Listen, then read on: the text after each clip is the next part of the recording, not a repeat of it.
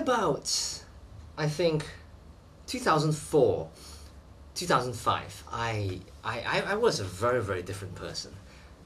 And I had issues, man. I had issues, big issues. Well, for one, I couldn't stand the look of myself in the mirror. I had really bad self-esteem. I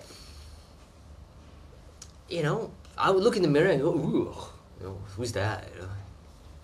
And I would consistently be worried about what people thought of me, about what I did, how I would look in public.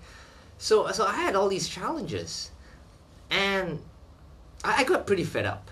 And along the way, around 2004, 2005, I realized that that was no way to actually live. And I wanted confidence, I wanted self-confidence, and I wanted it badly. And so what happened was I read this book that said, use physical conditioning to change the way we think. And I thought I'd give it a try. And what this book said, don't ask me what book it is. I really don't remember after all these years. And what this book said was, when you think of something negative, every time you think of something negative, what you need to do is you need to wear a rubber band, keep a rubber band on your wrist.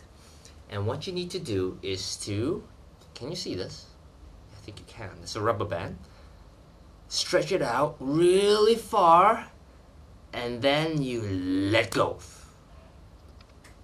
And it hurts, okay? It hurts.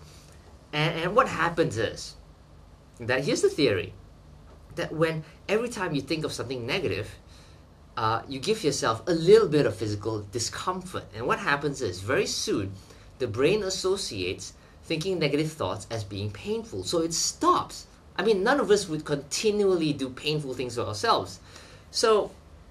And soon enough, I tried this. The book told me to do it for 30 days.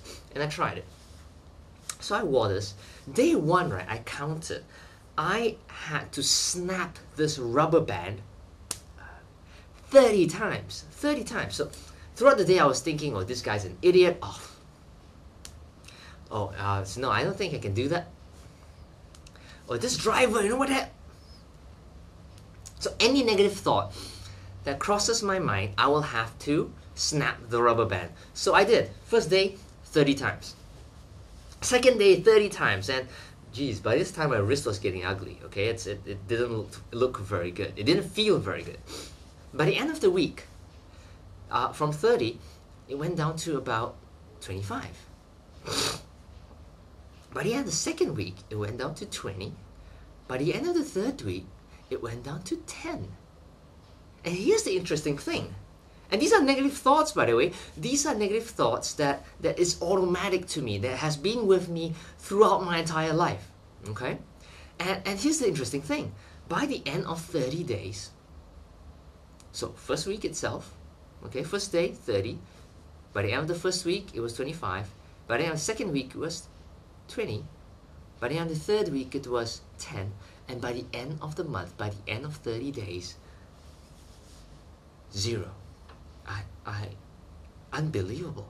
I stopped snapping my rubber band on my wrist because I actually stopped thinking negative thoughts. And, sure, I mean, there's the occasional one or two. We're all human. I mean, we do need certain negative thoughts, okay? But the disempowering thoughts were oddly gone. It just poof, thin air. And by the end of the 30 days, I could take this off. 2 years later, a year later, I left my engineering job, which I didn't love. I could do that because I had this new renewed confidence about myself. 3 years later, I started my own business, which is Education Republic. And wow, guys, so really, if you want something life-changing, and if you want a trick, a simple little thing to achieve it, wear a rubber band. Okay, take a rubber band, find one from your kitchen, just get one, okay? Put it on your wrist for 30 days, and every time when you think a negative thought, you snap it. It changed my life, guys, and I think it might change yours. Have fun.